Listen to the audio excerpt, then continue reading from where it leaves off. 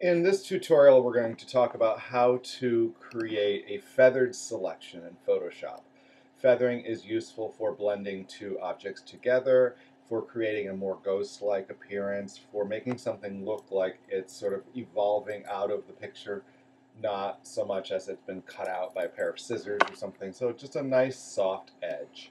So to start here, I have two um, images that I'm going to feather. I'm going to do this twice so that we can go over the steps twice and you can see how this works.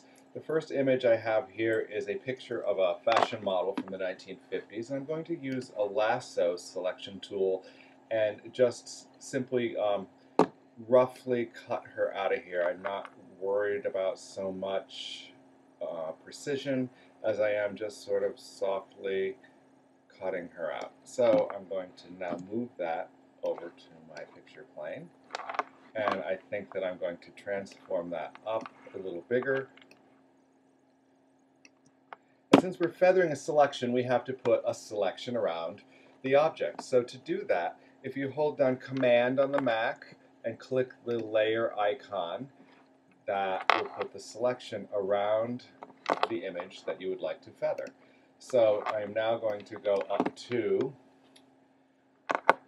Select, Modify, Feather. And when I do that, it brings up a dialog box and it defaults to the last number I had in there. And I'm going to start here with 75 pixels. It's sort of unclear as to how this works for every image, and there's no real way to guess how it works. So it's just good to start with a sort of a mid-range number and work our way forward or backwards depending on the effect that we want. So I'm going to say OK, and when I say OK, you can see that the selection around the image sort of softened up, and it's not on the actual edge anymore. And I know from experience that I would like this actually to be a little bit more feathered, so I'm going to Edit, Undo Feather. I'm going to select, Modify, Feather, and I'm going to try 125 pixels and say OK. And now you see how soft the selection is around the image. Now, backspace or delete will create the feathering, but if I go ahead and just hit it now, watch what happens. It actually takes away what's on the inside of the selection. So that's not what I want. What I actually want is to take away from the outside of the selection, so I need to invert the selection. So I go up to Select, choose Inverse, and that chooses everything on the outside of the selection, which would also encompass the edge of the image that I'm trying to feather. So now when I hit delete, you can see it softened that edge. And if it's not soft enough for you, you can hit delete again until it softens down more.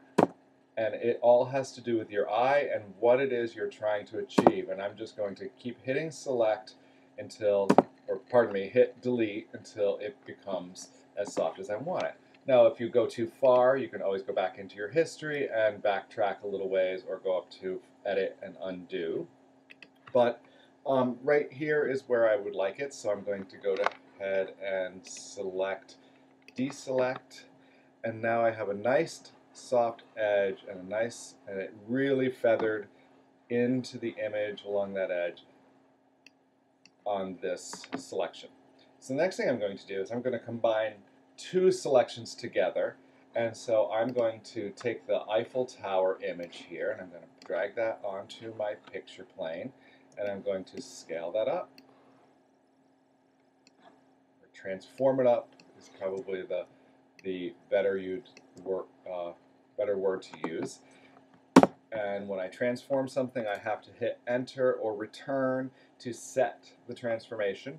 So now I would like to put a selection around this because I would like to feather this as well. So again, Command on the Mac, click the layer icon, and you see it throws a selection around there. So in review, we're going to go to Select, Modify, Feather, and it will bring up the last feather radius that I used, which was 125. And actually, why don't I just go with this because it seemed to work well with the other piece, so we'll try it and see if it works. So I'm going to enter that, and it throws a really nice soft oval shaped selection around here now. So now I have to invert the selection because I do not want to remove the interior of the image. So I'm going to go to Select, Inverse, and now I'm going to hit Delete, and I'm going to feather away that edge until my eye tells me that I'm done. And I want a real soft image going on here. So I actually would like to layer the Eiffel Tower underneath the image of the fashion model. So two ways to do that. I am going to go up to Layer, go down to Arrange, and I'm going to send that layer back, meaning that it will go behind the girl now, and I can move it to the position I want, like so. And then I can take her and I can scale her to where I want her. And I actually would like for her to sit over the Eiffel Tower a little bit, but I would like for her to be a little less opaque. Opaque is not being able to see through something, so if I reduce the opacity, that means it gives me more opportunity to look through her. So what I'm going to do, there's a couple ways to do this as well, is I'm going to obviously go to the layer that I'm trying to reduce the opacity, which is the layer of the fashion model. And if you go up to where the word opacity sits in the layers palette, and you hover over the word, it brings up a little hand with an arrow. And if you just move the little hand over top of the word opacity, it will change the opacity.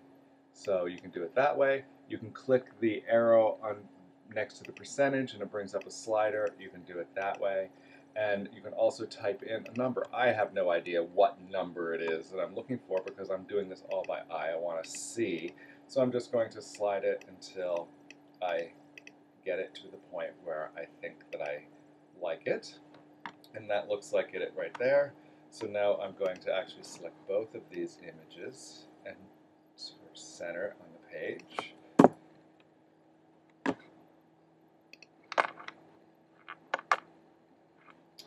And now you see that we have, and I'll just go ahead and type the word feather on here.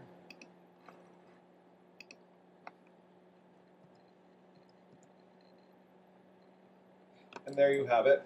We've feathered the selection. We've reduced the opacity slightly between the two selections so that we can sort of see this ghost-like quality through it.